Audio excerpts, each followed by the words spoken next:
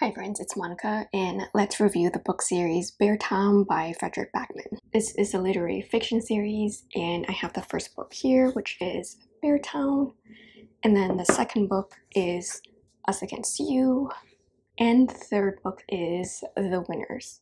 This series is originally written in Swedish, but it has been translated into English, and I think they did a pretty good job at capturing the author's unique writing style as well as the plot itself and not have any translating mishaps. Let's start off with a very quick summary. We're set in a small Swedish town known as Beartown, and this community lives and breathes hockey. The hope of this community rests on the shoulders of their junior ice hockey team, who are heading into their championship. After a pivotal event strikes the town, every citizen is affected, and now justice is being sought out. That is the basic premise of Beartown Book 1, but for the rest of the series in Book 2 and 3, there are new problems that our community faces. A trigger warning that you should be aware of is that there is talk of rape in this book series, so if that is not something you're comfortable with, just skip this book series and take care. Going on to my positives of this book series, immediately when you first start reading this book, you will pick up on the unique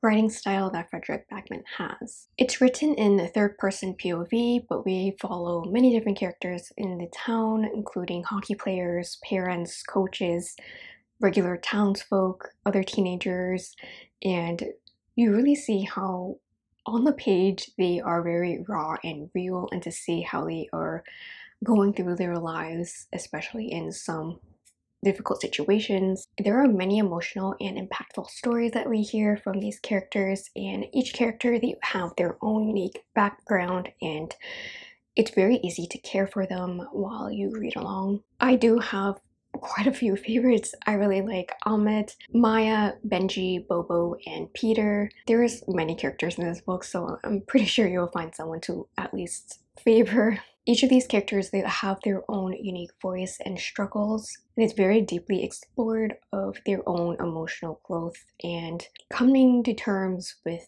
themselves and new transitionary periods in their life. The setting in itself is also a character, and this town really does come to life with its wintry scenes, and with hockey being such a forefront in this plot. You can see how interconnected this small town is and how everyone knows each other. With the hockey storyline, you really do get to see the tension being built up throughout the plot. You know how you watch sports games, sometimes there's such intense build up and emotions. It's kind of like the same thing in Beartown. Themes that I really liked in this book were family, loyalty, community, strength, bravery, and sport culture. When you reach the end of each book, you're just left wanting more, and I really enjoyed having the little hints to our character's future. And overall, I really did love how the series ended, although it can get very emotional and heartbreaking. Now onto the negatives. There aren't that many, but although we are set in one small town, Beartown, there is another small town head, and they have a small town rivalry. At this point, it got a little bit repetitive in terms of plot, but I could see how it develops throughout the series and how important it is to touch upon like how people from different communities work with each other and against each other. Another thing that I disliked was the locker room talk, because we do focus on a hockey team and they're still in high school, so they're teenage boys, so they have locker room talk. It was just kind of distasteful to read about. Lastly, as much as I love the writing of this author, I felt there were a lot of repetitive literary phrases that were being used throughout each book. I thought these phrases were repeated so often. I just would have liked to see a little bit more concise writing, which does lead into wanting the lengths of book 2 and 3 to be a little bit shorter. Like, this book is 400 pages. Book 2 is around the same as 430 pages, but like with The Winners, it ends up being like close to 700 pages, and I was like, is it necessary for it to be 700 pages long?